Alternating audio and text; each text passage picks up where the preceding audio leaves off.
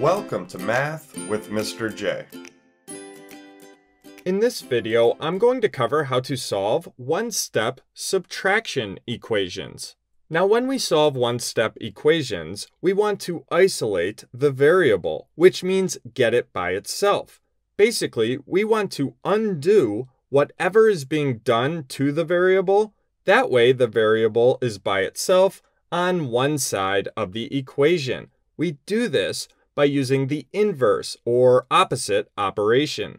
Keep in mind, it is very important that whatever is done to one side of the equation, it must be done to the other. That keeps everything balanced and equal. Let's jump into number 1, where we have y minus 21 equals 43. Now we need to isolate that variable of y. We need to figure out what y equals. Since 21 is being subtracted from y, we need to undo that subtraction by using the inverse operation. So the opposite operation. The opposite of subtraction is addition. So let's add 21 to the left side of the equation.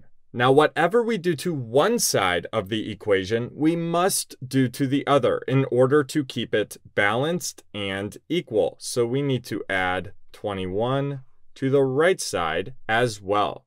Now let's take a look at the left side of the equation. We are subtracting 21 and adding 21. So these 21s cancel out. They equal 0. So our variable y is now isolated. It's by itself. So y equals, and then on the right side of the equation, 43 plus 21 equals 64.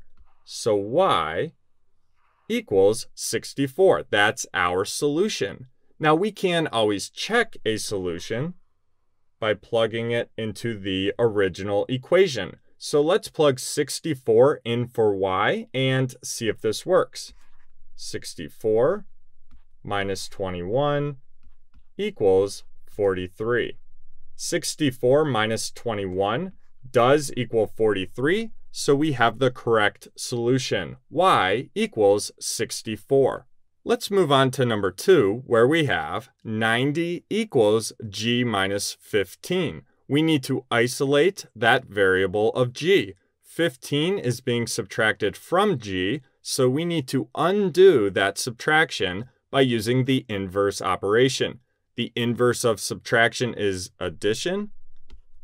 So let's add 15 to the right side of the equation. Now, whatever we do to one side of the equation, we must do to the other. So let's add 15 to this side as well. Now, on the right side of the equation, we are subtracting 15 and adding 15. So these 15s cancel out. They equal 0. So g is now isolated. It's by itself.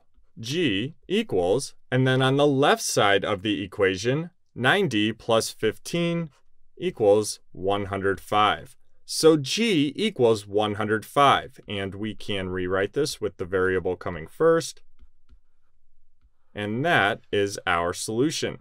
Now let's check that solution by plugging 105 in for g and seeing if this works.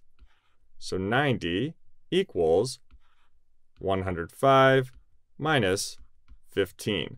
105 minus 15 does equal 90, so our solution is correct. G equals 105.